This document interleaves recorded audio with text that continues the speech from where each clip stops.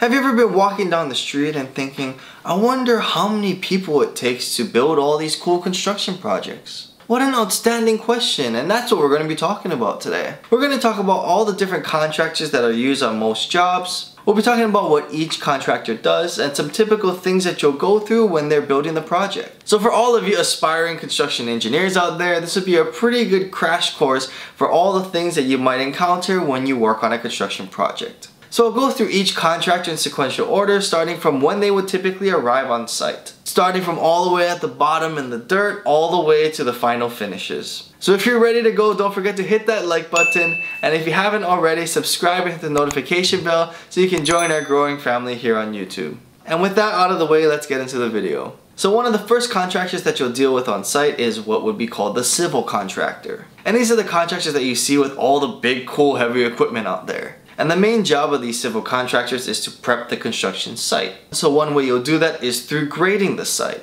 And by grading, I don't mean like letter grade, like going to a job site and saying, this is a B- site. Grading is a term that is used to determine what the terrain of the site will look like. And this will be shown in your civil drawings of the job site.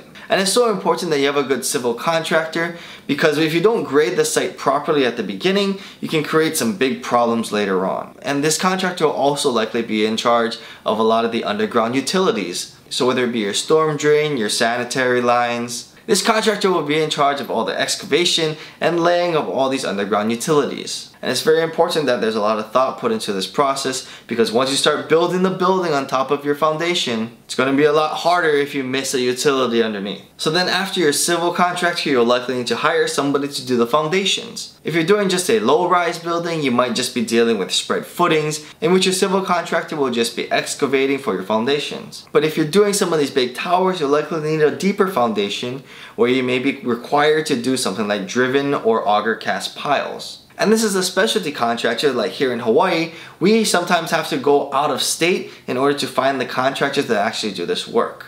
And so then you'll need a concrete contractor. And a lot of times, especially here in Hawaii, this concrete contractor is part of the general contractor. They'll be in charge of the forming aspects of the concrete, whether it be all the suspended slabs, the footings, all the vertical elements like the core walls, columns, things like that. And they'll also be in charge of the placing of the concrete and the finishing of the concrete. So keep in mind, that's a lot of different trades. You'll have carpenters, masons, and laborers as a part of the concrete contractor. There are times on site where there are contractors that only do the formwork, and the placing and the finishing of the concrete is a separate contractor. But there is so much interface in between these two contractors that sometimes it always makes sense to keep it with one team. The concrete contractor really drives the project and drives the schedule, so it's really important that all your parties in charge of this are working at their most efficient level. But you can't pour concrete without rebar, so you'll need a rebar contractor. And so your rebar contractor will be in charge of installing all the rebar for the job. Sometimes on these jobs you'll have post-tension cables that need to be installed,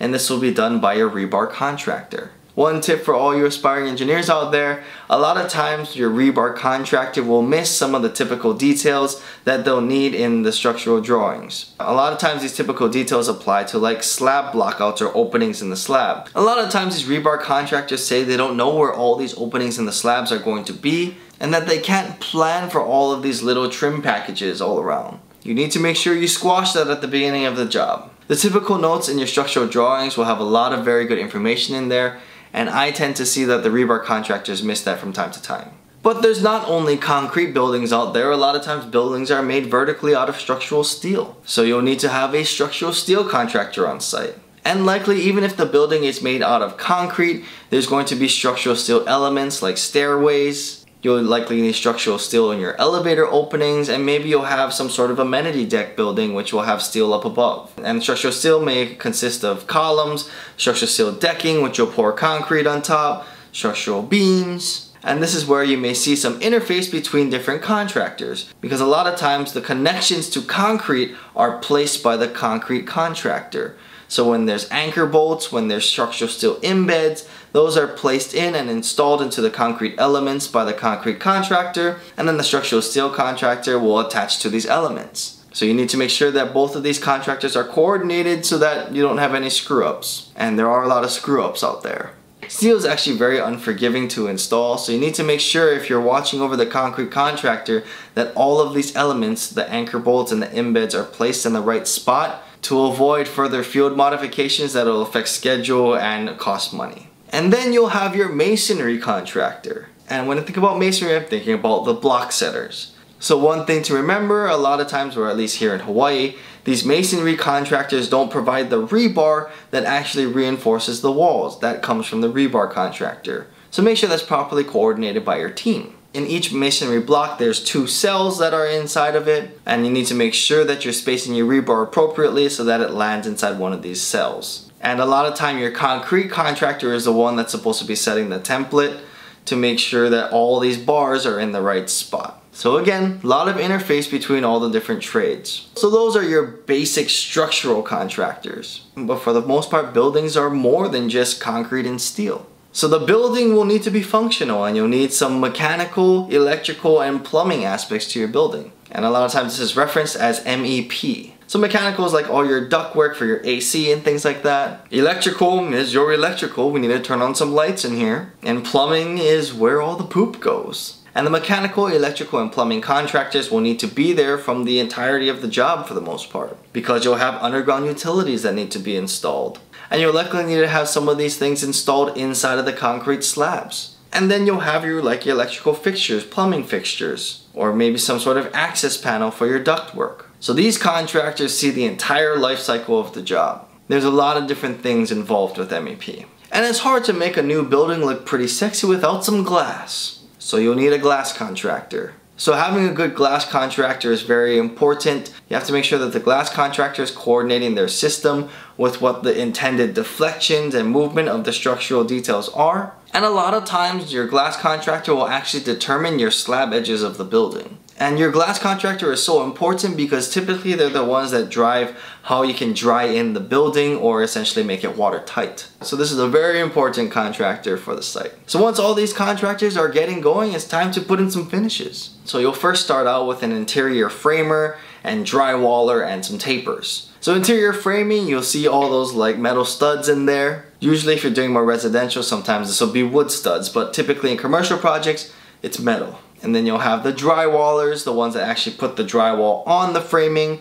They'll also install the insulation that goes in the walls. And then you'll have your taper, the one that makes all the joints in the walls look nice and flattened out, or the ones that set the corners of the walls. And this is likely going to be one contractor. And the higher level of finish that you have on your project, the higher scrutiny you're going to be putting on this contractor. And then you'll need to have a contractor that'll take care of something like flooring, tiling, and probably some countertops. Again, you probably want to keep this with one contractor, but sometimes it doesn't work out that way. And then you'll have your finished carpenters. And these people will do maybe your cabinet install, hanging your doors, your frames, and installing all the hardware for it. And so once you've got all those trains in line, it's time to start painting. But sometimes painters can do stuff like wall coverings, or they might be able to do some waterproofing on the outside. A lot of times painters will do caulking as well. And then if you're in a taller building, you'll likely have an elevator contractor. And especially on the big towers, having your elevator contractor on board very early and getting installed becomes very important so that you can take down the outside hoist on the building and you can complete all of the units. The more the elevator install lags, the later you have to take down your hoist and the later you'll finish the project. So it's so important that the concrete contractor tops off at the appropriate time so that you can get all of your elevators going and you can start using that for access into the building. And then of course, to top it all off, you'll have your roofer or your waterproofer. It's very important that you go in great detail into all of these waterproofing details on the job because you don't want your building to leak. And a lot of times these installs are very weather sensitive, so if there's any little bit of rain, they likely can't install their stuff. And to put your final touches on your building, you'll have your landscaper. Nothing brightens up the place like a bunch of trees and plants just to make everything look a lot more green and lively. And one tip with landscaping work, because they come on the job so late, you want to make sure that you're actually thinking of them at the beginning of the job when you're pouring the structure. A lot of times preparations for irrigation lines are missed in the structural part, so just make sure you don't forget about the landscapers when you're building the job. And so I don't know if you were counting, but those are 18 different contractors that can be used on the job. And I've actually skipped over quite a few. Like you'll have some miscellaneous contractors out there for like maybe the crane erection, the hoist erection. You'll probably have a railing contractors, maybe some specialty suppliers for shelving. Maybe you'll have a fencing contractor, a termite treatment contractor. Maybe you have a surveyor or like those big overhead coiling door contractors. Maybe some window shades, maybe a specific caulking contractor, and you might need some sort of cleaner for these finished units. So overall, especially on these big tower projects, you can easily have a few hundred people that are working on this project. That's a lot of people that you need to manage and coordinate with when you're working on a construction project. So I hope this gives you a good idea of how much teamwork is needed to build a construction project. A lot of moving parts, a lot of different personalities. It's our job to bring everything together and make it happen. So I'll likely make another video going more in depth on each contractor, is probably a multi-part series. If that's something you're actually interested in as well, be sure to comment below and let me know. If you enjoyed the video, don't forget to hit that like button and subscribe and hit the notification bell below so you can join our growing family here on YouTube. And don't forget to use my link below and get your 2 free stocks from Webull by depositing $100 on their platform. Thank you so much for watching. I really appreciate your time, and I'll see you in the next video.